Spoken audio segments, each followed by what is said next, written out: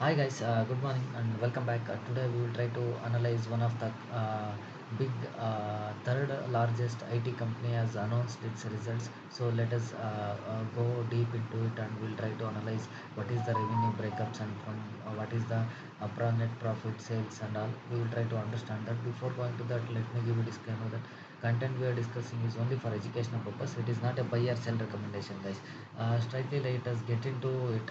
So that is none other than HCL Technologies. It is one of the IT leading solution provider all across the globe. It is one of the multinational company and it is the third largest IT company in India, guys. So there is if you look at the chart yesterday it has given means the Friday it has given more than 3% rally because of the TCS cascading effect. TCS numbers have been stellar numbers and it was showing the profit growth as well. So I have already covered a video on that. You can watch that video on TCS results. So the same HCL also announced its quarterly results on Friday evening. So that I was unable to cover in the yesterday video. Today I am covering it. Please watch it, guys. So if you look at the HCL Technologies, if you look at 210 plus delivery centers are there, 60 plus innovation labs are there, 10K plus clients using our HCL software and products, 2000 plus patented driving innovations are there, 17 top employer in 17 countries, 5.13 million lives impacted by HCL Foundation.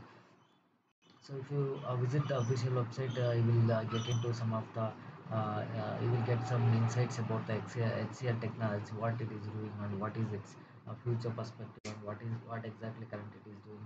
So currently the HCL is expertise in digital and engineering and cloud and AI and software also. AI also it is getting into the generative AI also.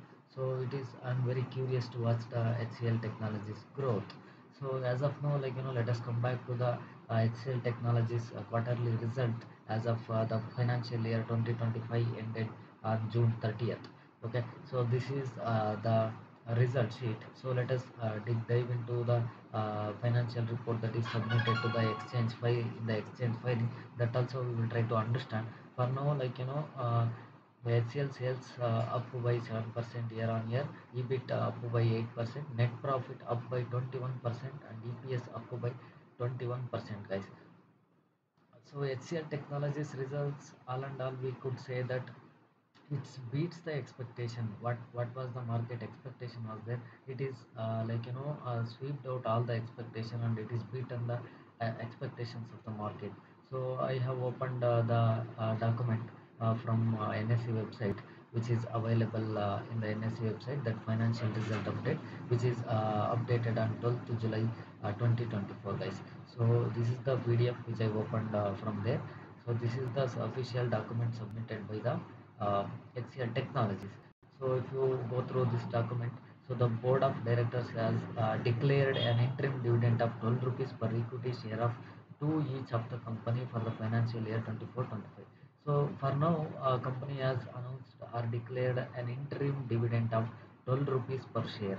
So per equity shares, if you have one equity shares in HCL Technologies, you will get the 12 rupee as an interim dividend. So if you look at the record date for the interim dividend is July 23rd. Whoever will be having the shares of HCL Technologies on July 23rd, so they will be getting the 12 rupees interim dividend per share on August 1st. Okay, so let us get into the financial results, which is the next page, which is mentioned in the next page, consolidated statement of financial results of HCL Technologies Limited. So a little bit zoom out. So this is what. So here all amount in crores. Okay.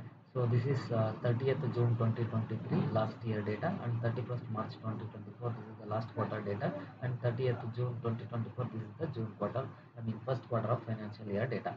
So if you look at the total income, which is from revenue from operations and other incomes, altogether 26,640 crores was in last year June 30th. So 31st March 2024 it was 28,915 crores, guys.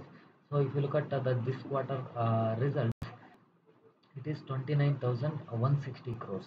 So after the total income, then there will be an expenses. So we have to look into the expenses as well. Inside the expenses, there are many segments, whether it is employee benefit expenses, whether it is charges in the inventory of the stock in trade, purchase of the stock in trade, and outsourcing cost and finance cost, etc. Many costs will be there. So these all sum together will come into the total expenses. The total expenses for the last year was 21,944 crores, and in the last March quarter it was 23,646 crores, and in this particular quarter 23,453 crores, guys. So if you look at the year on year, the total expenses are also increased, and year quarter on quarter the expenses are slightly reduced. If you look at the total income also, year on year there is a increase, and quarter on quarter also there is an increase. So after expenses, we have to remove the expenses from the total income. So then we will get the PBT, profit before tax. So profit before tax for the last year June quarter was 4,696 crores, and for the March quarter it was 5,269 crores, and in this quarter 5,707 crores, guys. Year on year and quarter on quarter, clearly we can see that growth is there.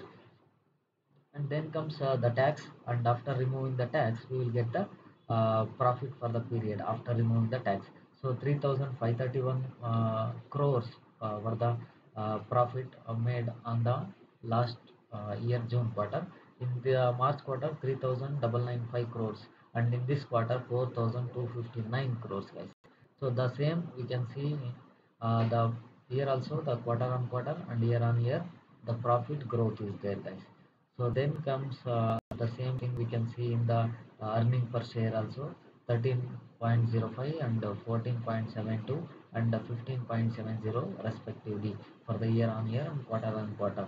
So year on quarter, clearly we can see the growth is there. So actually, all and all, we would say that, like, HCL Technologies is one of the leading technologies which is working in the software industry, and many things we have seen, right? Like, it is in the engineering, it is in the software, it is in the designing, it is in the R&D, it is in the what is that generative AI. So generative AI is the one thing which all the IT companies are including in and working on it. So I think in the next 3-4 quarters, so generative AI will be in focus. We don't know what is the outcome from the generative AI. Definitely the generative AI is going to disrupt the entire software system or the software ecosystem, guys. So that is what we can clearly tell. So HCL results are all and all, it is very good numbers. So if you look at the sales also growth is there, and EBIT also growth is there, net profit is also growth is there, EPS is also growth is there, and this it is announced the interim dividend of 12 rupees as well.